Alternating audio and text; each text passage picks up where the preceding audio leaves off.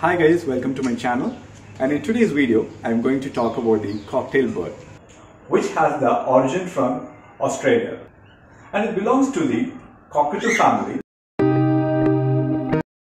and it is also the smallest of the cockatoo species.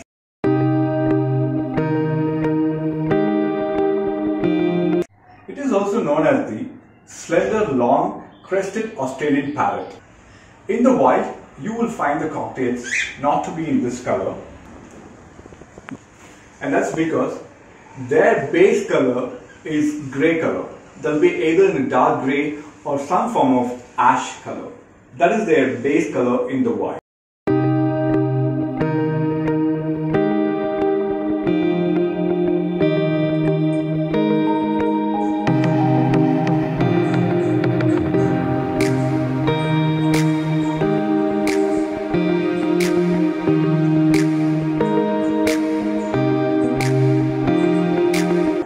Usually, these birds live in colony in the wild, where it will be consisting of about 20 to 40 birds at the maximum. Talking about the body length, for a male bird, it will be anywhere between 29 to 33 centimeters in the body length from the head to tail, and for a female, it will be anywhere between 27 to 31 centimeters at the maximum. And about the body weight, it will be anywhere between 70 to 120 grams at the maximum. In the wild, the color of the cocktail is only in grey color or some shades of ash.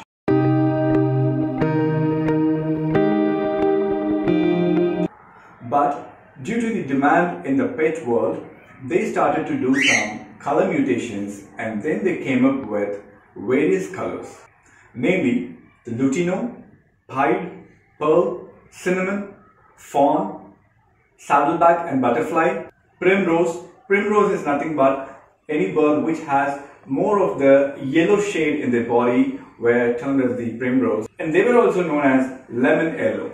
And the latest mutations are the Cremino and the Emerald.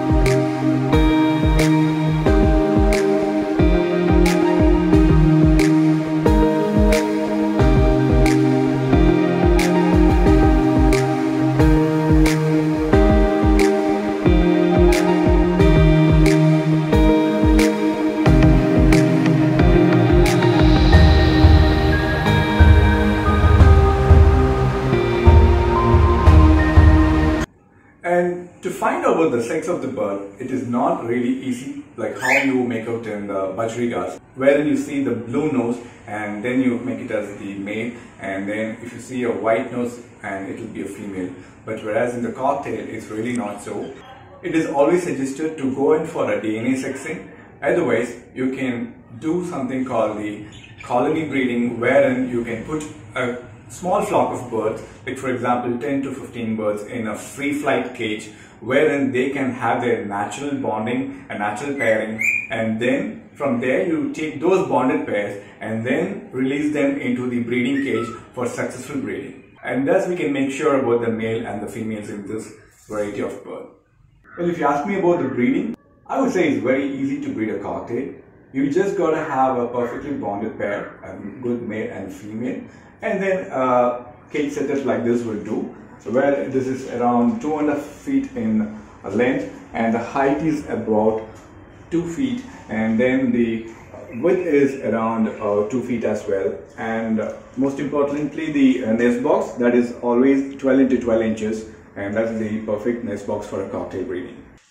And for the nest box bedding, kindly don't put any kind of soil or sand in it, because it will lead to the bacterial breeding culture, so kindly avoid that. And you can use the wood shavings or husk.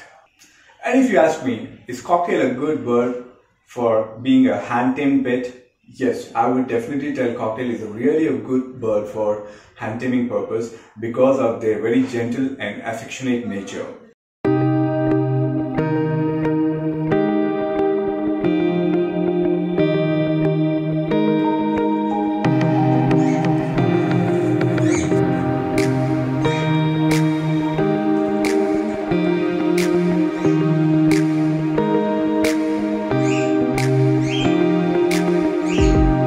Because they are very expressive and they love to interact with humans. And one more thing about the cockatiel is that they use these crests for the purpose wherein they can communicate the signals of their inner feelings. For example, if their crest is pointed upwards to the roof, it means that they are frightened or scared. But if the crest is like just lowering towards their neck or the head, it means that they are relaxed and they feel secure about their ambience.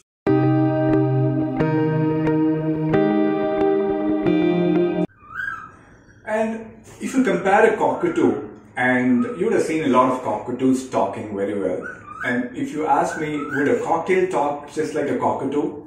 I would say no, because they are not really the good talkers. Only the male cockatiels can mimic a bit and whistle a lot and then talk in one or two words, and that's the maximum. Miku, Miku, Miku, Miku, Miku,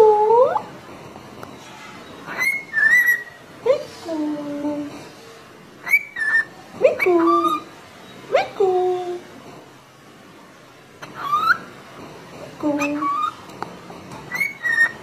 Miku,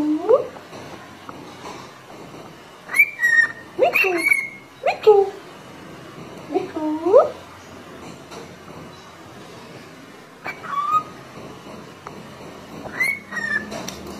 Whereas the female bird just can't even mimic nor talk like a male bird. And talking about the food pattern for a cockatiel bird, you can use the millets like the foxtail millet and the sprouted seeds and fruits like apple, kiwi, strawberries, and also the vegetables like the carrot, beetroot and broccoli. But never ever give the avocado fruit, as I have always told in my earlier videos. And also make it a point that you never feed any variety of mushroom to your birds, because even they can be toxic to your birds.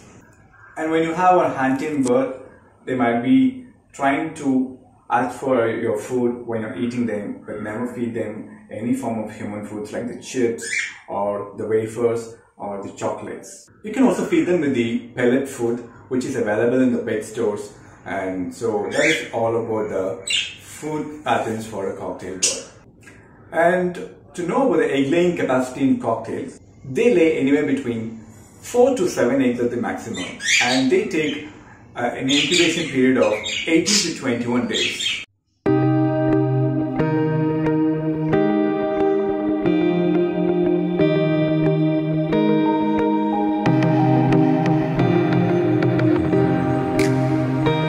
Talking about the lifespan of a cockatiel bird, in the wild they live anywhere between 12 to 14 years. And in the captivity, they can live from 15 to 20 years. Few examples of the body gestures of a cockatiel are that if you see a cockatiel bird hanging upside down on its perch when you enter a room, or if you see a cockatiel spreading its wings like an aeroplane when you enter a room, then it means that your bird is feeling very happy about your entry in the room. And before owning a cockatiel, do take these 2 points in your mind. The cockatiels do have something called the night fright, especially if they're hand-tamed, which simply means that when you have the bird in your room and when you put off the lights in the night, they tend to get scared due to the hyper-darkness, and also if there is any creepy crawls like an ant or a cockroach or a lizard get onto their feet, they might really get very frightened, and then it also leads to an extent where they just fall onto the floor of the cage and also they get hurt. So that is called as the night fright. And to avoid this, you can do something. It's nothing that you just gotta fix a night lamp in the room where you're having the cockatiel bird so that it doesn't feel that core darkness, and it can have some kind of light source in the room so that it doesn't get frightened, so that we can avoid the night fright.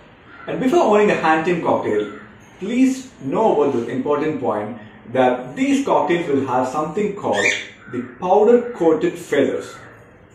These are something like the pet danders which you see on any other form of animals like the dogs or cats or any other birds. But these are not pet danders, but this is something different. It's something like a powder particles which will be on the feathers of the cocktail. This is actually because naturally it was created that way, that these powder particles protect them from the harsh winds and the wet rains, and that is the reason why it was created to have this kind of a powder coated feather. And if you are an asthmatic patient, or if you have wheezing or any form of respiratory illness, kindly do have a secondary thought about having a cocktail as a hand-tamed pet, because these powders can really be easily inhaled by you. So this can be not suggested for people who are having some kind of respiratory illness. But if you're gonna have your cocktail aviary setup outside the house, then it is not gonna bother you or affect you in any ways. And if you ask me about the price for a cocktail in a country like India, then it starts from a basic range from 1,800 rupees for a grey color cocktail and 2,200 to 2,500 for a Lutino kind of a cocktail, and 8,000 rupees for an albino. Like that, it will go up to, for example, for a saddleback or a butterfly, it will cost anywhere between 20 to 35,000 rupees. And for a very sophisticated mutation like the emerald, it will cost you anywhere between 50,000 to 75,000 rupees. Okay guys, I hope you enjoyed my video today, and also I hope that it was really informative to you. And I'm also planning to do more informative video on pet varieties. So kindly subscribe my channel if you have not subscribed my channel as yet, and also share this video with your friends if you find it useful. And thank you so much for watching my video all this while. Thank you.